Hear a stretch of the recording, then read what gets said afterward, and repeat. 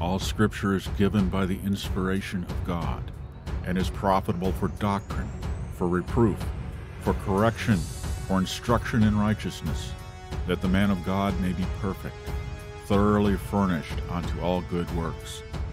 And be not conformed to this world, but be ye transformed by the renewing of your mind, that ye may prove what is the good and acceptable and perfect will of God.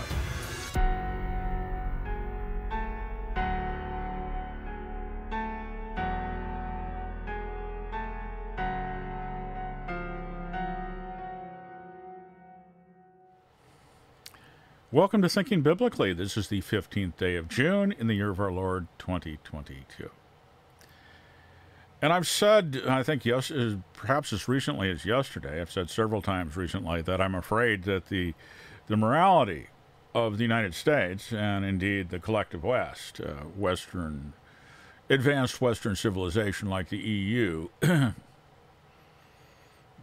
it has become so decadent that it's actually worse than Sodom, perhaps, because the things that have become the avant-garde, the cutting edge of the new sexuality, is beyond anything the Bible describes about Sodom and Gomorrah, as far as the multi-confused genderism and the sexual exploitation of children, the recruiting of children, all this kind of stuff that we see publicly enforced by the highest authorities in the nation, publicly using public funds to try to force, and coercive force, to try to force other nations to adopt the same wickedness that is destroying and corrupting America and the West. It's a cancer that's consuming all things. Beyond Sodom and Gomorrah, I'm afraid. Now, and this morning I was looking around, and none of the things I usually watch have put episodes out yet, and I saw Matt Slick, wrong guy. Let's see, what's the name here? Matt Walsh, which I don't watch regularly, once in a while. And he generally has somewhat of a Roman Catholic moral perspective, not a Roman Catholic priesthood moral perspective, though. So certainly we have much in common. Whether he's born again, I don't know. I hope so, and if not, may God save him. You can have lots of things in common, lots of views in common, but does the Spirit of God dwell in you? Anyway, and I'm not in a position to know him. So anyway, as I said, we have much in common, I suppose, about morality. And Roman Catholicism is not wrong on everything. It's just wrong on everything that's not biblical. But this is I haven't even watched the whole thing. I was so stunned by this. This is a clip, about a minute, starting at 7:15 on the time. We'll watch about a minute or less. The title of the video is "The System is Run by Perverts and Degenerates." Yeah, I remember a number of years ago on Netflix, and I've since canceled Netflix because it was becoming unbearable.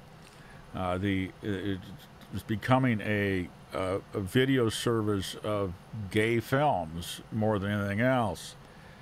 But they had the notorious series House of Cards about the lust for power and everything else in the White House, and how the family, the individuals involved, there was no children in the family,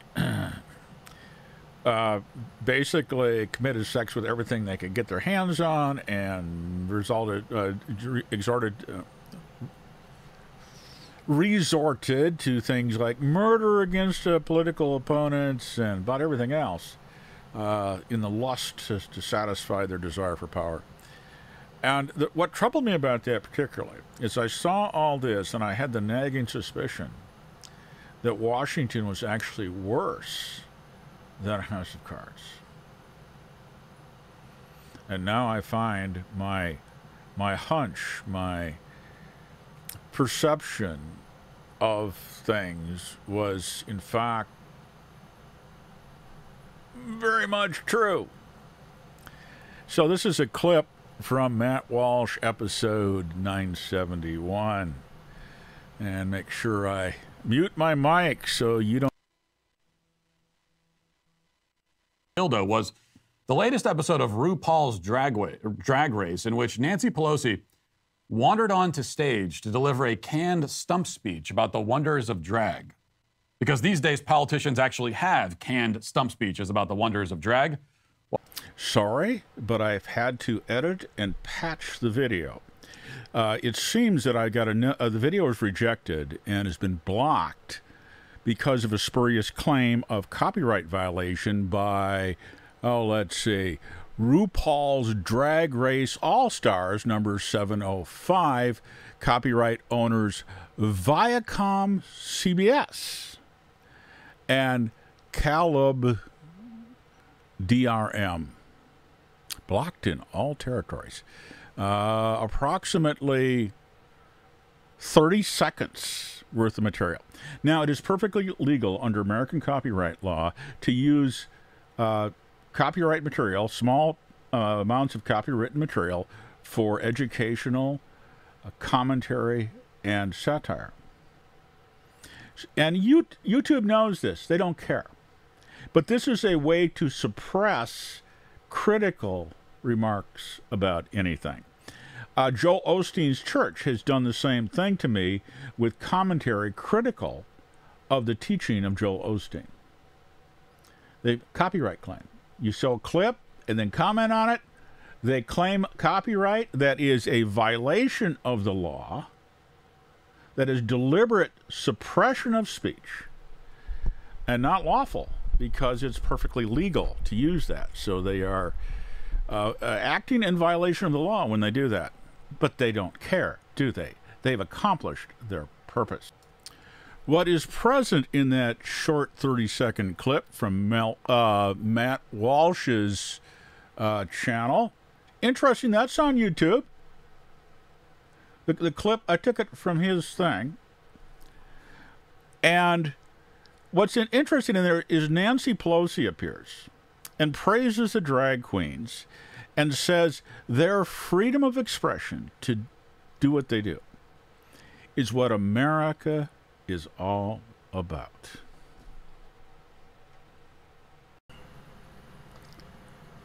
This is what America is all about, the freedom of expression, the expression of perversion and sin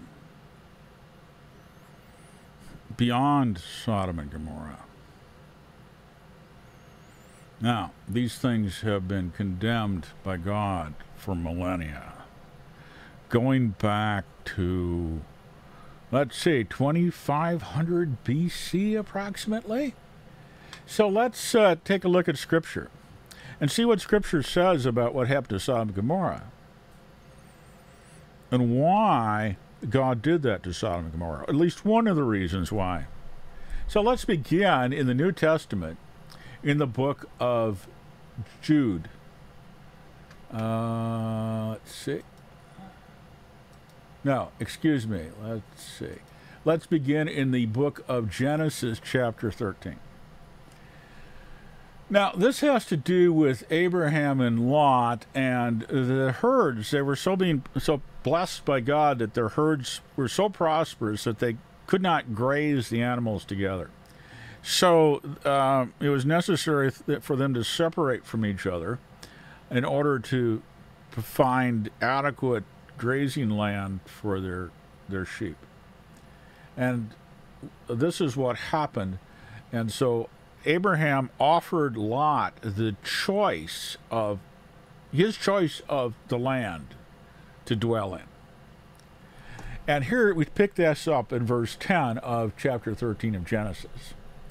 And Lot lifted his eyes and saw all the plain of the Jordan River, that it was well watered everywhere, before the Lord destroyed Sodom and Gomorrah, like the garden of the Lord, like the land of Egypt, as you go toward Zoar.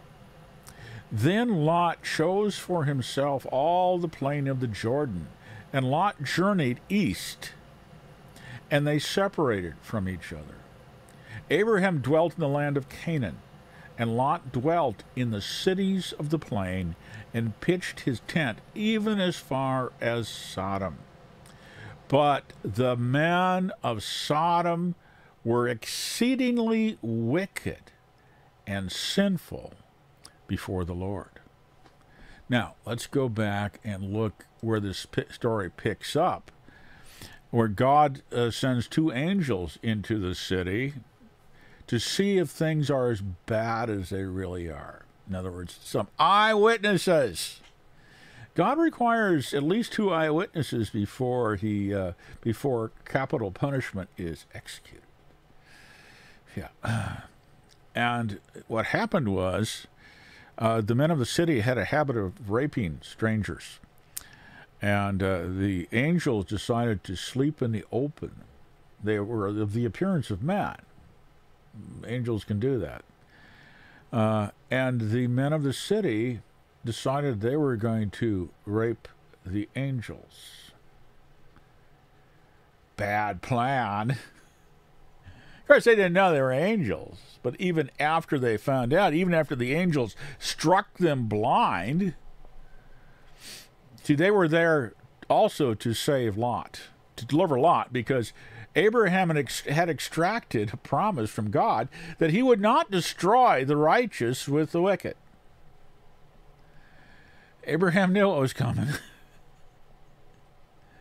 So then, after they ended up having to physically drag, basically took him by the arm, Lot and his wife and their two daughters, removed them from Sodom, and warned them, do not look back. The reason for that, I believe, was to look back is to be sorry you left, which means that's what you want. Well, we'll see what happened to Lot's wife, but see, if that was your life, or your happiness was in Sodom, well, that's not good. You identified with them, you got the result that they got too. Verse 24 of chapter 19. Then the Lord rained fire and brimstone and fire on Sodom and Gomorrah from the Lord out of the heavens. So he overthrew those cities, all the plain, all the inhabitants of the cities, and all that grew on the ground. Cauterized the cancer, the moral cancer, lest it spread. Because we see today that people that practice these things are determined to spread it.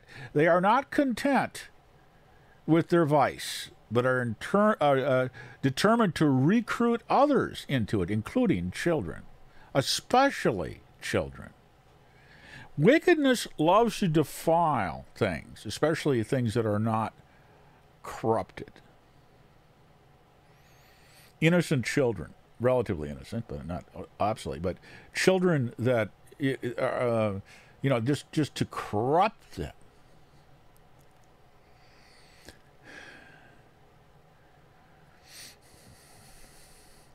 But his wife looked back behind him, and she became a pillar of salt.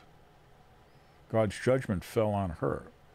She shared, because probably she looked back and said, my house is back there. My stuff is back there.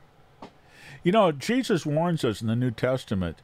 He talks about a day when it's necessary to flee. He says, do not go back to your house to get your cloak. Leave immediately. Do not try to save your possessions. Leave immediately. Well, remember Lot's wife kind of stuff. Don't go back. Flee.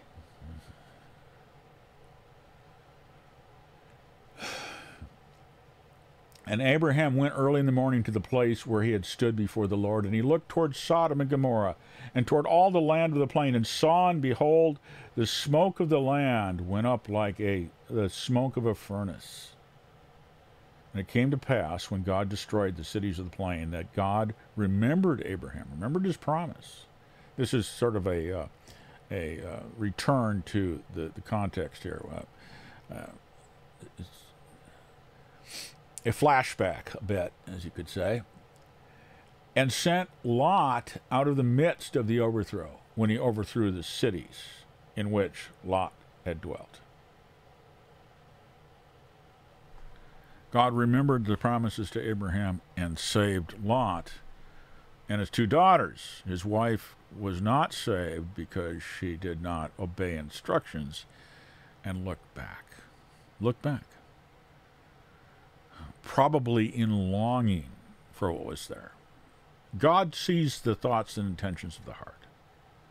It wasn't just a chance glance over your shoulder, I don't think. I think she looked back with desire for her house and her possessions that were literally going up in smoke.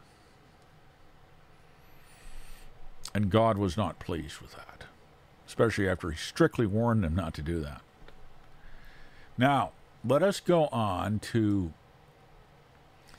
Jude, the New Testament, and we have some explanation of why this happened. A bit. Chapter 1, verse 5. But I want to remind you, though you once knew this, that the Lord, having saved people out of the land of Egypt, afterwards destroyed those who did not believe, who had no faith in God. And the angels who did not keep their proper domain, but left their own abode, he has reserved in everlasting chains of darkness for the judgment of the great day, the fallen angels that left their proper state. In the book of Genesis, it talks about angels coming down and engaging in sexual relations and begetting children with women. Seems odd, but if the Bible reveals something that's beyond our knowledge, on what basis do we say it's not true? And here we have Jude repeating that. Repeating a reference to that God has reserved them in chains for the great judgment. They're not free to roam about like the devil.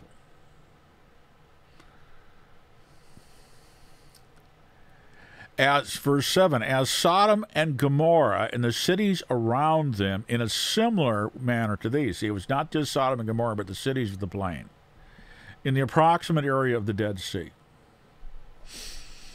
today, where there's a Dead Sea there today. Now, this is a rift valley, so this is the kind of area that strange things might happen in anyway. But fire and brimstone is burning sulfur. Brimstone is called brimstone because it occurs along the brim of volcanoes. It's sulfur, if you want to know what brimstone is. As Sodom and Gomorrah and the cities around them in a similar manner to these, having given themselves over to sexual immorality and gone after strange flesh. In other words, this isn't normal sexual immorality like a man and a woman committing adultery or committing fornication. This is contrary to the design and purpose of the physical flesh.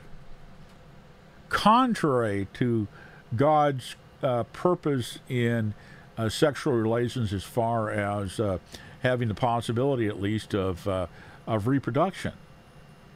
Not the only purpose of sex, but one of the important purposes, because God's first commandment was to be fruitful and multiply and fill the earth.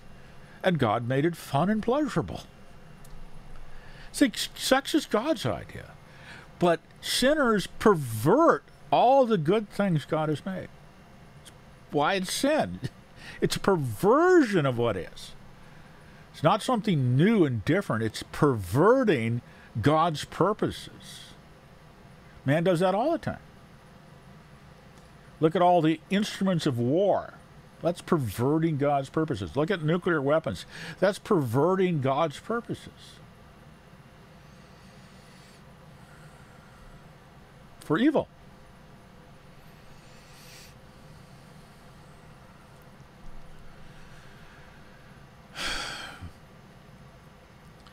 Having given themselves over to sexual immorality and gone after strange flesh. In other words, that which is not meant for each other. Are set forth as an example, suffering the vengeance of eternal fire. Then he goes on, this is in the context of people in the church that are going the same way, not necessarily.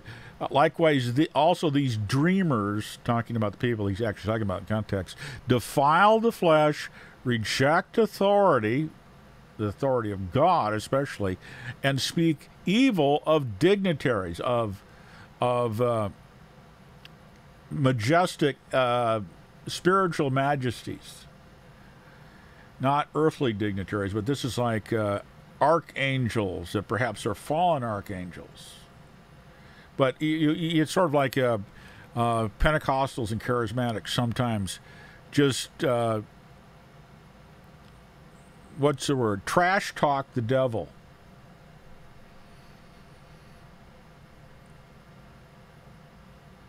Just trash talk the devil. This is warning against doing that. Even if the devil is an opponent of God, yet God had created him with great majesty. And it's God who will bring judgment on him. Well, actually, Christians will have a role in judging the evil spirits, too. That will be rather bad when the evil spirits that tormented and abused us have to appear before us. We are judging them with Christ. Oops.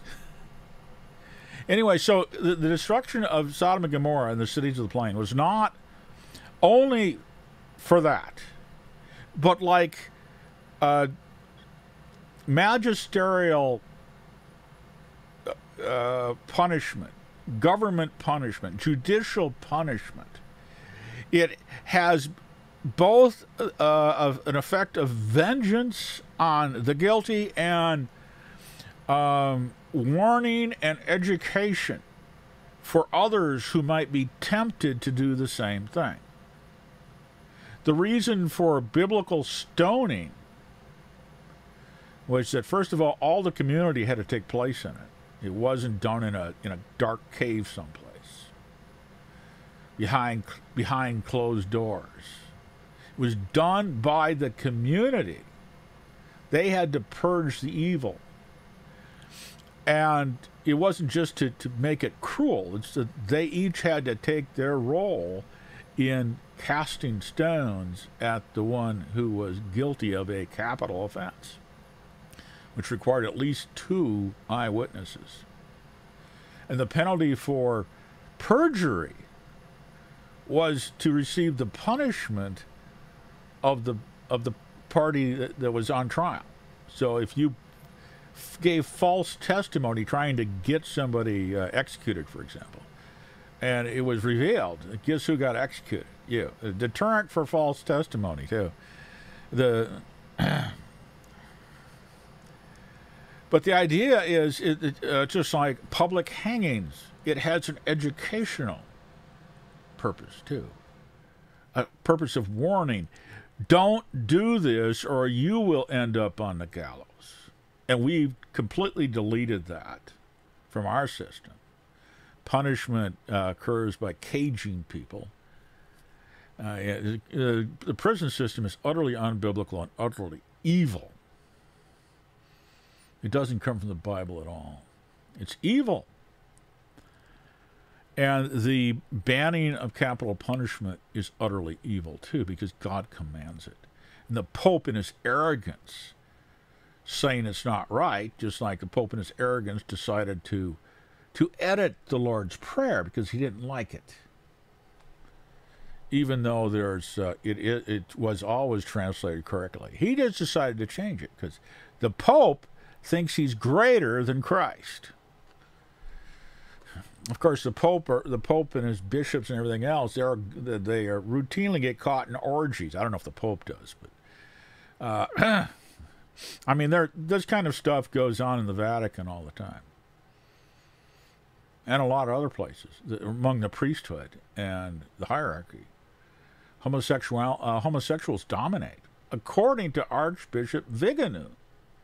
The Roman Catholic Archbishop says the Vatican's a homosexual mafia.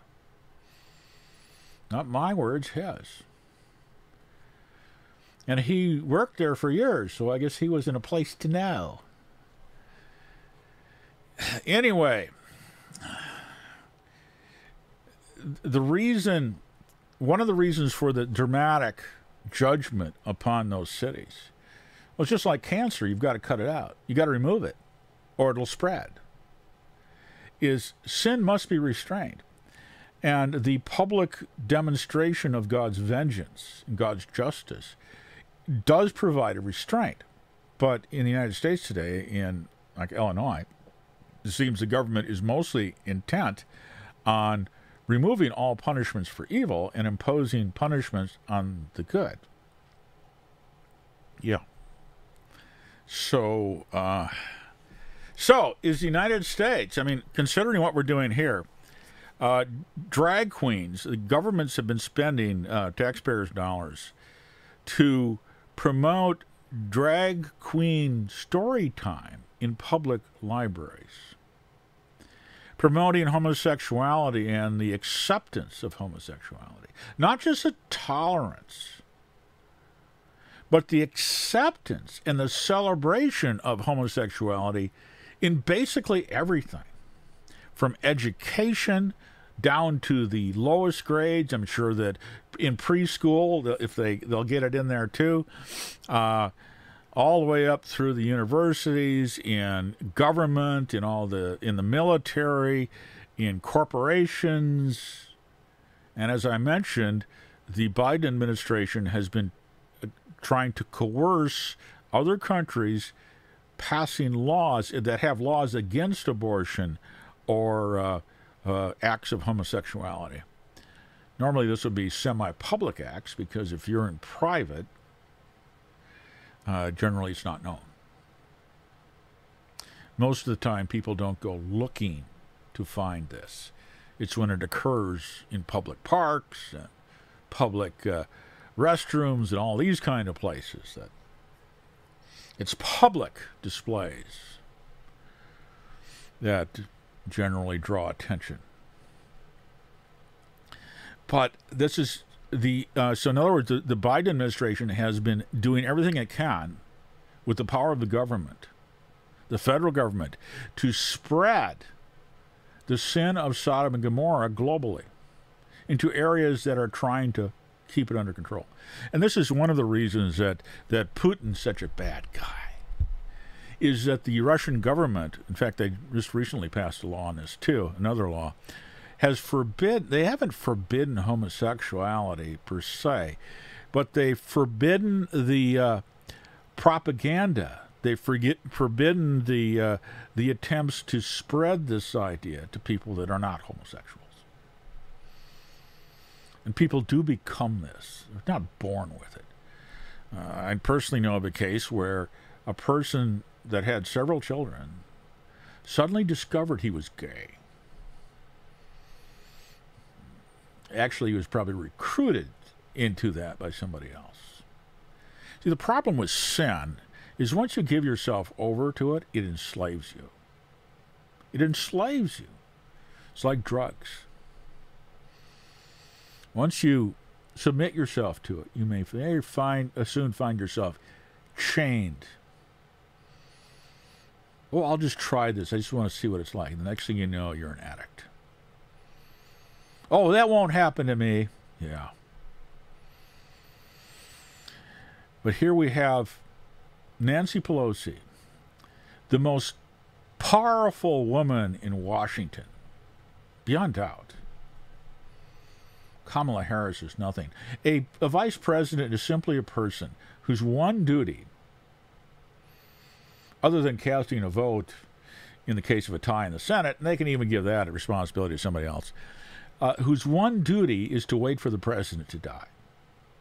They don't have any official responsibilities other than those two things. They're sort of the president of the Senate. That's not a powerful office at all. Anyway, that's Nancy Pelosi. Perhaps is the most powerful person in Washington D.C. Considering the power the Speaker of the House wields. There's no comparable person in the Senate. The Speaker almost is the House of Representatives. So what she says pretty much goes. And she endorses saying drag queens are what America is all about. That kind of, the freedom to express your perversion, your sin, your wickedness. And we all know that one of the principal things about drag queens that's been emphasized is educating children into it, normalizing this behavior among children. That's what drag queen story time is all about. Recruiting people to homosexuality. Drag queens are homosexuals. They're not heterosexuals that simply dress up weird, which is also a perversion in God's sight. See, it's a rejection of God's creative purposes. Men and women in this age are created they are both human beings. They are both called man, together, male and female. In the image of God, he created and made man in his own image. God made man in his own image. Male and female, he created them. So humanity is one, but is composed of two genders with distinct roles. Not any less than human, but both human beings that are supposed to have all the dignity of God, the glory of God, but with two separate roles. Man and woman. And when you deny God's purposes, see, this is deliberate rebellion against God. This comes out of a sinful heart. And this is not the only manifestation of sin. And this won't send you to hell any quicker than any other sin. But it's so perverse because it has a ability to corrupt and spread. And when government endorses it, empowers it, and puts the power of government behind spreading perversion, America has gone beyond Sodom and Gomorrah. And America will experience the same end as Sodom and Gomorrah. God will send fire on Babylon the great city. America, the biblical word polis, is the word you'd use to describe America. Just like Rome. Rome was more than a city. It was an empire. America is not a nation, an ethnos. It is an empire. Like Rome. I can remember after the Soviet Union fell, they were talking about America, the uncontested superpower, lone superpower, as the new Rome. Well, the Bible talks about Babylon the Great, and it sounds an awful lot like the United States. You might want to read that section of the book of Revelation. America.